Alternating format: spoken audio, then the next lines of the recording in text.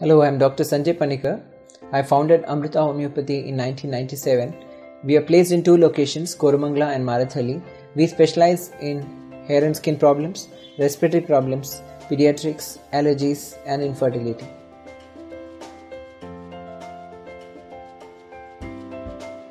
Homogenous SLE, Systemic Lupus Erythematosus. When it is associated along with other connective tissue disorders, then usually it is called as mixed connective tissue disorder. Here there is a combination of problems which presents usually in the form of systemic sclerosis as a first symptom, or it can be polyarthralgia, that is joints getting painful, and symptoms may be similar to rheumatoid arthritis. So very often patients may think that it is a joint problem, it is an arthritis. Some of the doctors also may think it might be an arthritis in the initial stages.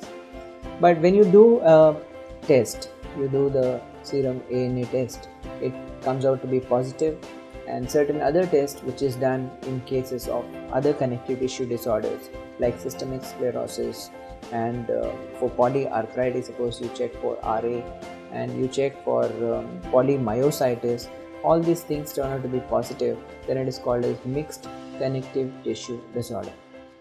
So here the homeopathic management of this is a constitutional approach.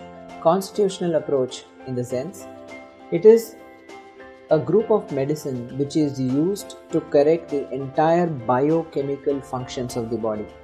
Here what is happening in these kind of autoimmune problems, our own immune system is doing damage to our own body.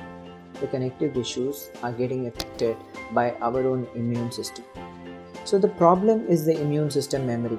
Your immune system is not able to identify that this is your own body. Probably it is not able to recognize this is a bacteria, this is virus, this is your own body.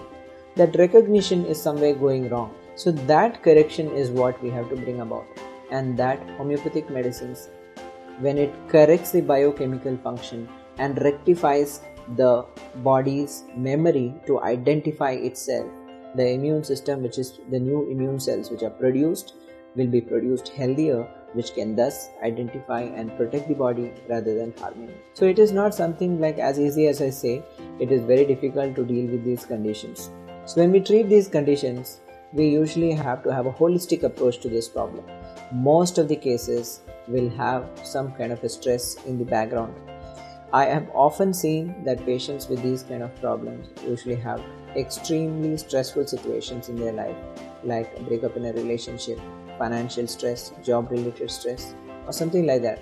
And when that happens, we have to identify what it is and how is the mind becoming connected with this body, and this relationship is to be established to identify the right kind of remedies and then treat it. The allopathic science has a different method of treatment where they deal with painkillers which will give relief, or steroids which will hold back the situation. But once the medicine's effect is over, the problem again relapses. So the corrective action would be to see that the body produces healthy immune cells which will no longer attack your own body. So those type of cells will start getting produced when you start homeopathic medicines. So severity of the symptoms will start reducing. Like for example, I had a patient.